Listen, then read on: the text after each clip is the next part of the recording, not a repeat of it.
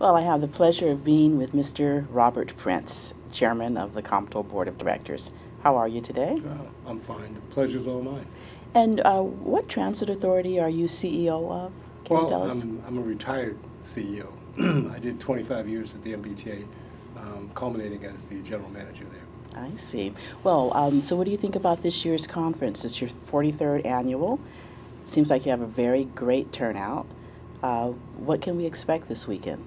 You can expect just greatness. We've got great speakers. We've got a fabulous intern program here. We are looking forward to taking this to the next level. This will be the best conference ever. Okay. We've lost our leader. Yes. This will be the first conference in Julie Cunningham's absence. What direction will Comto take in Julie's absence, or is the organization solid enough to keep going strong? I like to think that Julie's never absent. She's been in my mind, in my heart, always. And, you know, we changed the acronym now. It's WWJD, what would Julie do? You know, so yes. She's left a tremendous legacy, and we're going to advance that legacy and make sure that not only do we make her proud, but we make Comto move in a positive direction so that it becomes one of the best organizations in the country. Can you tell me a little bit about Julie's legacy? What would you say 2 or 3 of her crowning achievements were during her tenure? Well, she took this organization and gave us a seat at the table. So not only were we focused on leveling the playing field, but a seat at the table, and also a major focus on one of my passions was young people. I always say, as the twig is bent, so grows the tree. The earlier we get these young people involved and let them know about the careers in transportation, the better off we are. And Julie was very instrumental in that area, and so was Shirley, to make sure that we started to focus on young people in this particular area. And so, you know, Julie was the first person that made me write or publish a book, because she was she had gotten the galley print, and she decided that it was important to tell the story. I see. So I understand that the book is called, I'm sorry, you have a poster here about the book.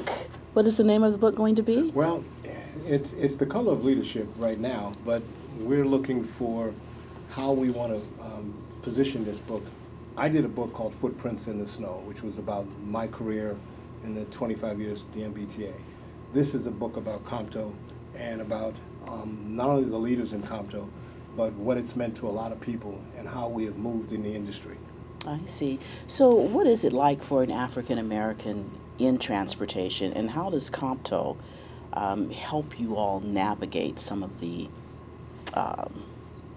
paths that you have to go down? Well, you know, Comto, taking me all the way back to in the 80s, when Comto first came on, I became aware of Comto.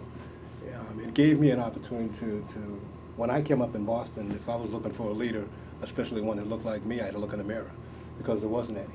And so what Comto did was allowed me to meet other people in the industry and begin to have not only just a networking, but I call it a kitchen cabinet. People you can pick up the phone and call and say, you know, am I crazy? Is this going on? Is this happening in your part of the world? And it gave you a sense of you're not alone. And so Comto, for me, at the beginning, gave me that sense of belonging. And then as we began to grow, not only belonging, but as has been previously stated, the give back now. You know, when you got to a position, you know, you don't forget from whence you came, making sure that you bring up people along the way. I see. And so is that the mission of the Comto Leadership Institute that you'll be unveiling during this conference? Absolutely, that and then some. We want to make sure that we prepare the next leaders to lead this industry. It's a fabulous industry. There's a lot of potential here. There's so much that people don't know, and they don't figure it out. I tripped into transportation. So, I mean, you want to have now giving people the basis and information so that they can slide in here at the level as an intern, get a firm basis on what transportation really is, and then move up into the C-suites. So how did you trip into transportation, as you say? Well, you know, I was building kitchens and designing bathrooms and in the construction industry after I got out of school, and I needed to have a job that had better insurance. Okay. And so I went to My father-in-law happened to be a porter for the MBTA at the time. That was the best a black man could get in those days. And he said, you know, they're hiring bus operators. I said, okay. I said, great insurance and a retirement program. So in 25 years, if it had wheels on it, I drove it, Okay.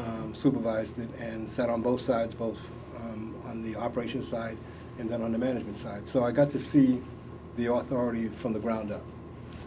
I wasn't fortunate enough to move around other properties. I stayed in one property for 25 years. Wow. So the theme this year is the movement continues, developing historically underutilized businesses, hubs. What is the challenge for minority-owned businesses to get transportation work and to be involved in major transportation projects? It's extremely important that when we talk about leveling the playing field, getting not just a piece of the pie, but you know, in some cases, joint venturing and getting a larger section, half of the pie or all the pie. The fact that we have not had this type of movement in many years, we have not gotten our piece of the building of the infrastructure of this country. And it is, if not when, then now is the time. You know, that we have to get our hubs educated and making sure that they understand what it is, making sure that we hold the DOT's feet to the fire so that the programs that are set aside for us, that they follow the rules, and that the hubs that we train and educate, that they know the rules, so that everybody here understands that we are here and we're going to get our piece of the pie and making sure that we rebuild this country's infrastructure. I see. And finally, what's on the horizon for Comto as you enter your 44th year? I'm sorry. You know, I think that what we're going to do is we're going to build on a legacy that has been entrusted to us through Julie, and we're going to continue to make this, as they say, from good to great. It's going to be great. Wonderful. Well, thank you for your time. Thank you. Appreciate it.